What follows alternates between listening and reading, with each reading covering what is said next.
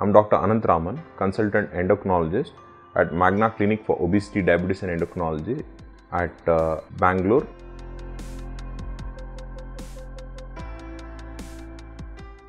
Many clients do visit me with a demand to increase their height after 20 years of age, especially males.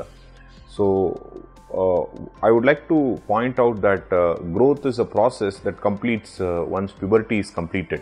So, otherwise all of us will continue to grow well into our old age and adulthood.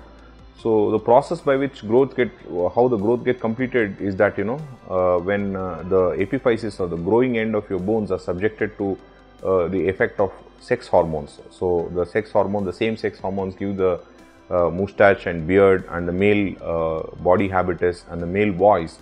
So, when the testosterone produces all these effects, it also closes the growth plate of the bone. So, once the growth plate of the bone is fused, further growth is not possible. The only way you can achieve growth is by actually dividing the bone surgically and holding it apart. So, none of the measures or endocrine measures like hormones or even nutritional therapy is actually going to be successful in increasing your height once you have attained puberty.